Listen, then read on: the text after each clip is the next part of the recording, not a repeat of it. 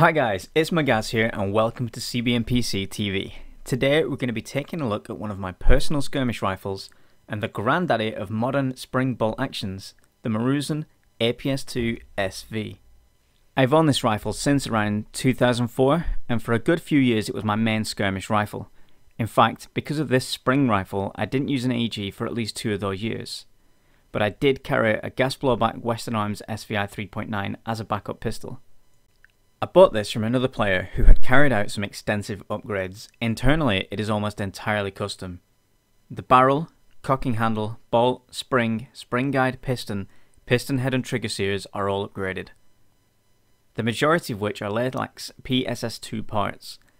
The spring is rated at 150%, which out of the box is supposed to give you 500 feet per second. The marks you can see on the stock are from Realtree camo tape that covered the whole rifle when I bought it. I removed it and it left residue. I'm sure I could remove the residue, but it kind of feels like part of the rifle now.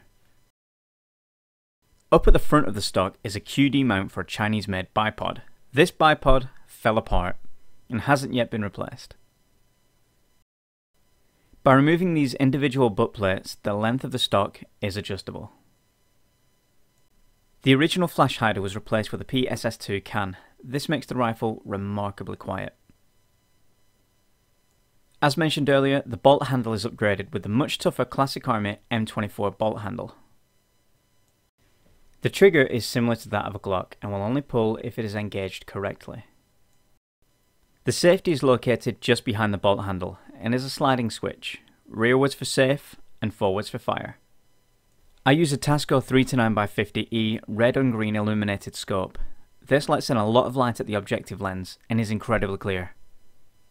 The only visible markings on the APS2 are on the butt plate.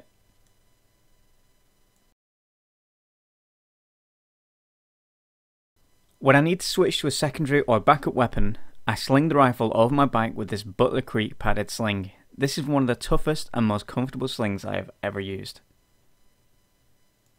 It's at this part of the video I usually do the chrono test. Unfortunately, the APS2 took a chunk out of the chrono before I could get a reading. So you'll have to take my word that with 0.2 gram BBs it fires at 500 and with 0.43 it fires at 377. For the accuracy test, as usual I secured the rifle in the workbench and fired with 0.2s at 40 feet. It should be noted that the sight is zeroed for 35 plus meters, so it was a little way off at 40 feet.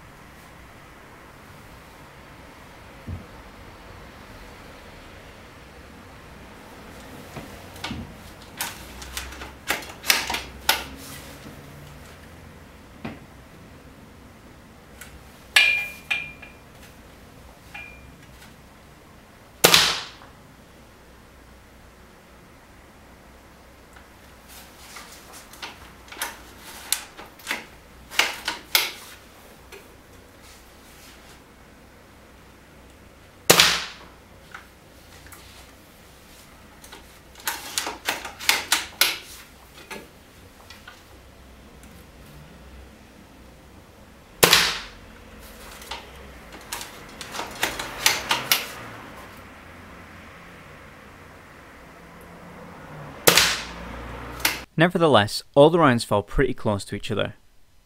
I then went on to run another accuracy test, this time pushing the target back to 50 feet and loading the rifle with 0.43 grams. I felt this would give a fairer representation of the rifle's accuracy, given that these are the rounds that I use in game.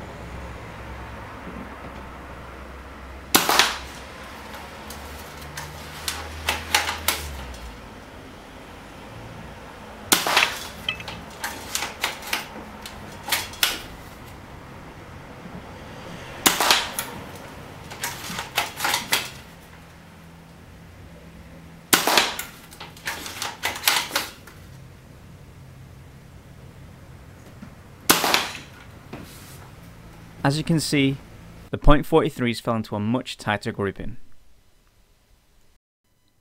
The Maruzen APS2SV is built like the proverbial brick shithouse, and has always performed amazingly. I've had confirmed kills up to 85 meters, and have had some of the best days playing with this rifle. I've been looking into different ways to capture footage using this rifle, hence the rail cable tied to the scope, and I've had a few ideas. The one I'm going to go with is dependent on a camera that I can only find in stock at one place in the UK. When it's available, there should be sniper gameplay footage coming to the channel. But for now, I've been Magaz. This has been another CBMPC TV video. Thanks for watching. If you have found this useful, like the video and leave a comment. Subscribe for more videos. And remember, the air may be soft, but our balls are hard.